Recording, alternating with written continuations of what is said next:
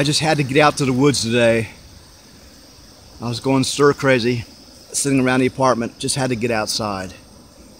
Anymore, I don't feel good unless I'm outside. Maybe it's because I have an apartment with no balcony, no patio, no outdoors to speak of. I like to come out to the woods. It's the only time I really feel at home. But today I'm going to demonstrate a tarp that I have. I just bought it by Aqua Quest, and I haven't set it up yet, but I'm going to try setting up a configuration that's like something that you could use if there weren't poles or trees to use. Configuration that's going to be experimental, but I'd better try something experimental. So here we go, we're going to try this out. How do you like my knife sheath? Pretty cool, huh? Yeah, it's only $29.95 on Amazon. And it suspiciously looks like a wash rag with a couple of twist ties tied around it. Huh. Yes, I'm just joking, that's what it is. It's a wash rag with a couple of twist ties. That's my knife sheath. Don't make fun of me. Okay, so this is my tarp. If you watch other bushcrafters on YouTube, you'll see that they all set up their tarps in about the same way. They run a ridge line between two trees, drape the tarp over, and make sort of a lean-to configuration. What I had in mind, I was going to experiment and try to create sort of a Quonset hut wigwam configuration. I have some bungee cords and some tent stakes that I had in my car, and I cut a couple of weeds, a couple of green weeds. Didn't want to cut any saplings because I like trees. I don't want to cut down any trees, but I'm going to try this out. I'm going to try to lash those two together and see what I can do. So far I've lashed a couple of weeds together. You got to get something that's supple, something that's not too dried out. Lash those two together to make a semi-hoop. And I've got a guy line tied down to a tent peg here. So I'm making sort of a bivy tent configuration. And I'll work on the back, see how that goes. Well, here's a little trick I want to show you. This tarp has attachment tabs. But if you don't have enough attachment tabs, you can just take a round rock, put it in your tarp, wrap a piece of cord around it, and use that as a tie point. Make sure it's a round rock though, so you don't poke holes in your tarp. Okay, so we'll see what else I can do here. Well, this is what I ended up with. Sort of a bivy tent configuration. I ended up using a couple of shock cords, some bungee cords for the front and the back, just to give me a little flexibility.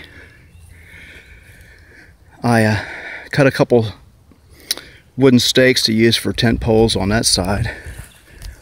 And let's see inside.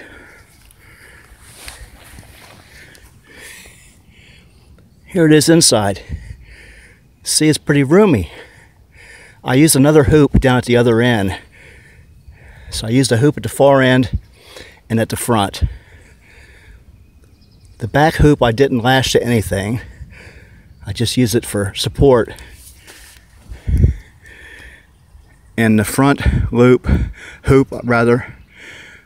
I lashed down, and I'm using that bungee cord for support.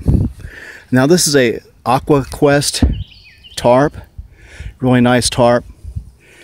Now if you're going to make a hoop out of weeds or sticks, make sure you cut off all the rough edges. You don't want to be poking holes in your tarp, especially mine since it's brand new. But I'm pretty happy with this setup. That would be a nice little setup. If you, the advantage I think is if you didn't have any trees to tie off to, and you didn't want to just stick a pole in the ground and set up something like that, this is just a different way you could do it. And I'm pretty happy with it. I think it turned out pretty good. So there's the tools I used. Here's my new Aqua Quest tarp, which I'm very happy with. It's a medium size, I believe it's 8 by 10. But I'll leave a link to those in the description. They're very lightweight, very flexible tarps. Totally waterproof, of course. I've got this cheap little hatchet I got at Meyer. I didn't think it'd be good for anything, but it's good for knocking the nubs off of weeds. Okay, that's about it. And I have this knife that I found in the woods. It's a Smith & Wesson survival knife, and I use that for sharpening the tent stakes, and that's about it. Well, that's it for this video. Thanks for watching. Maybe this is something you want to give a try. Try it out. There are many different ways to set up tarps, so this is just one of them. I thought I'd try something different. And there it is. See you later.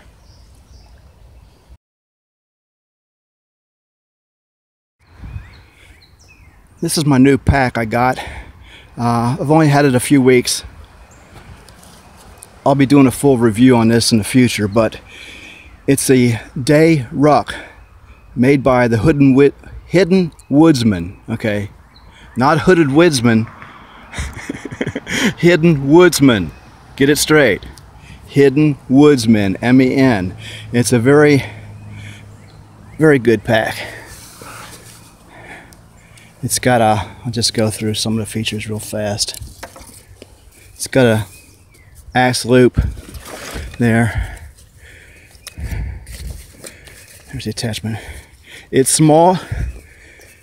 It's surprising how much stuff you can get into it. And it has attachment points, MOLLE attachments on the front, on the top and the bottom. So you can attach a lot more. I've got a water bottle attachment there. But nice suspension system. It's a very expensive pack, but it's a very good one. I'll do a review of that sometime in the future.